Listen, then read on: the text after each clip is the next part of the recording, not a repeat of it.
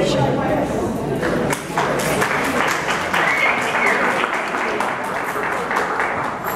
Thank you.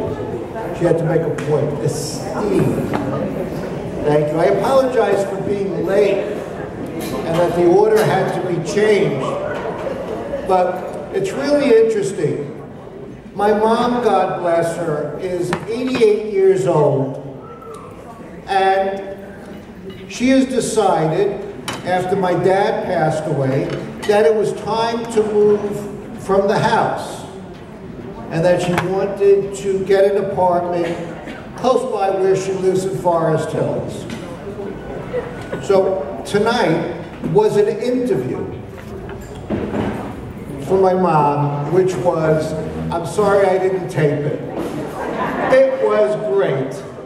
Just picture this 88-year-old Jewish woman, this Holocaust survivor, with a heavy Jewish accent. "Nu, what do you want to know?" And by the end of the interview, after they said, "We don't know what to ask you," she says, "Well, am I accepted?" So they said, "Well, we have to do this the right way.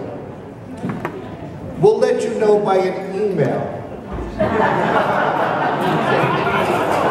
So my mother looks at me, "Was ist das?" What is that in Yiddish? I said, "Mom, don't worry about it." So she said to the board members who were sitting there, "I hope you liked me, because I love you all, and I want to move in here." So it was so sad. It was just, she just felt that this is the first time that she's ever had to go for an interview.